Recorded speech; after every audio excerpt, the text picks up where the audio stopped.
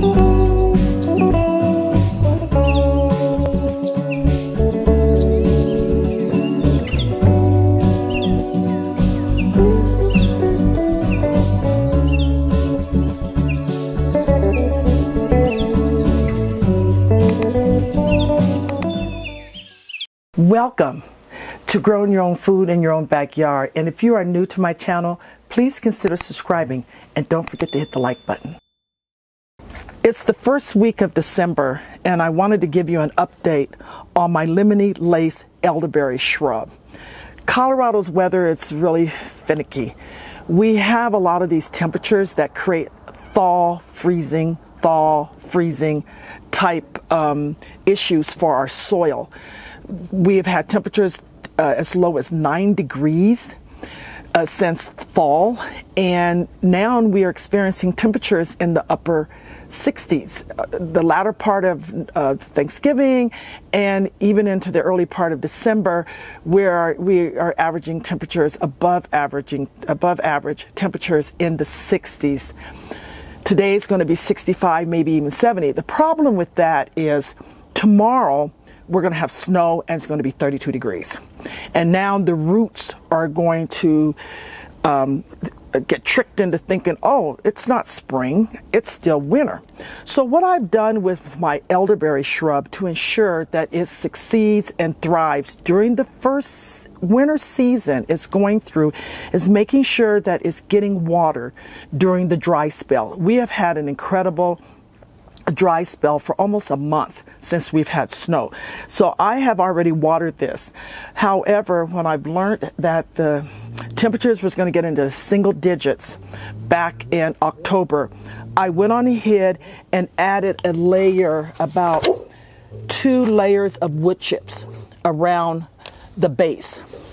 So if you see, see the ground, but if you go further down, you see how much wood chips there is? See, that's just how much insulation my elderberry shrub roots are getting. One thing I've learned in using wood chips, and this is one of the benefits I have learned in using wood chips. Wood chips is a great insulator, especially in the summer when you want to keep the temperatures, you want to keep the soil cool and keep the soil moist. But in the winter, believe it or not, it insulates against cold. And I am amazed at what some of my plants that are still green right now today as a result of the roots being insulated. So I'm going to take that same concept and apply it to my Lemony Lace Elderberry shrub. Because we're going through this thawing and freezing issue, I don't want my elderberry shrubs to be affected by it. So I made sure that I gave it a good watering right before tomorrow, which we're going to get down at 32 or below. We're going to have snow for the next 2 days. We're going to be in our average temperature, but the nighttime temperatures will get into the 20s and maybe the teens.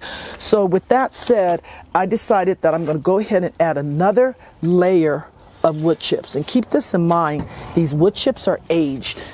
So I'm going to go ahead and add more wood chips.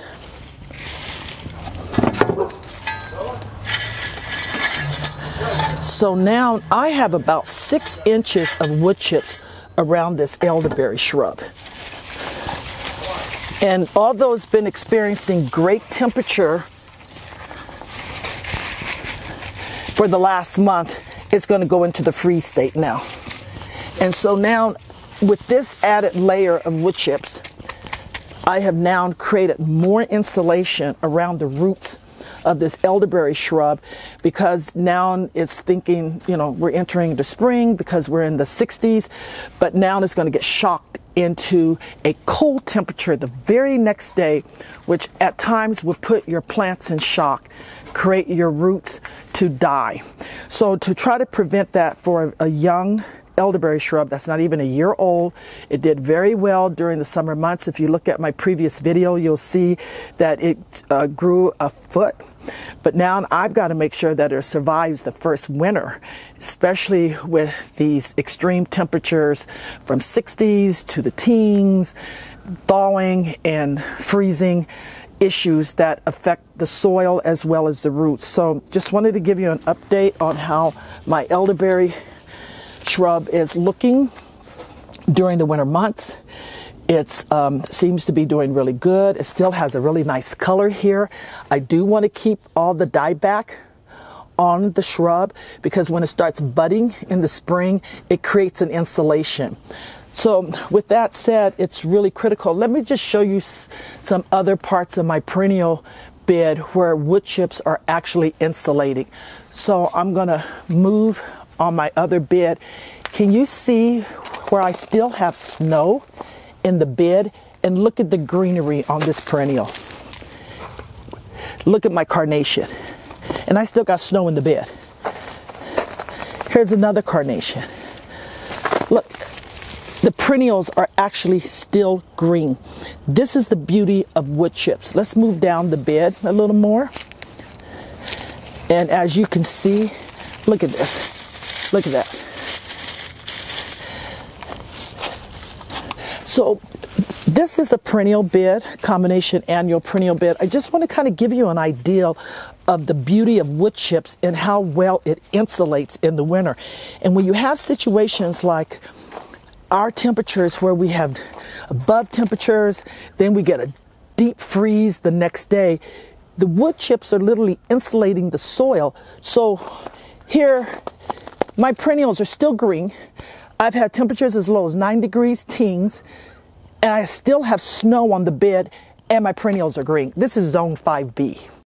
Here's my other raised bed where there's an example of how the wood chips are insulating real well. These are my daisy flowers, and look at this, literally green. And if we move down the bed, my pincushion flowers are still green. Look at my roses, my rose bed. The leaves are still green and fresh. They're not even frozen. I've got other perennials behind the bed. And every year I add a new layer of wood chips. I want to show you something that I think is quite spectacular. And this is my first time doing this. I was amazed to see my onions are still alive during the winter months. Now, I did add a couple of layers of wood chips. As you can see, I got a lot of wood chips here. And this was when, again, the temperatures had got down to 9 degrees, single digits in October. And I wasn't sure exactly how well it would fare. And as you can see, it is now the first week of December, and onions are sustaining. They have not, they've gone through a freeze and thaw over the last 3 months since October with the warming and the freezing, and yet you can see the onions are still green. They're still doing well. And as the wood chips break down, especially during the temperatures when it's warm and I get a lot of sun exposure in this bed, I probably would go ahead and add another layer of aged wood chips, and I want to specify age because when you're using fresh wood chips, it can pull nitrogen out of the soil.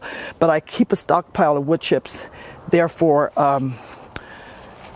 allowing my wood chips to break down. So here we have another example of how wood chips are totally insulating the soil, literally, where I am growing onions in zone 5B during the first week of December. So if anyone have not been able to realize the benefits of wood chips during the winter season, I just wanted to bring this perspective to your attention and help you understand that wood chips have many, many, many benefits. And for those northern gardeners like myself, one of the benefits is total insulation of your soil during the winter months to keep your plants healthy and green in the middle of December, zone 5B. And yeah, I'm excited because this is so cool. So I just wanted to share that with you. Again, because this is a new shrub, it's not even a year old, I want to make sure that I have it deeply insulated. So therefore, I've got 6 inches of wood chips around it, and I'm going to keep monitoring it and making sure that I water it during the dry spell and just keep an eye on it so I can ensure that I have my elderberry alive for the next growing season. Thank you for watching, and don't forget to hit the like button.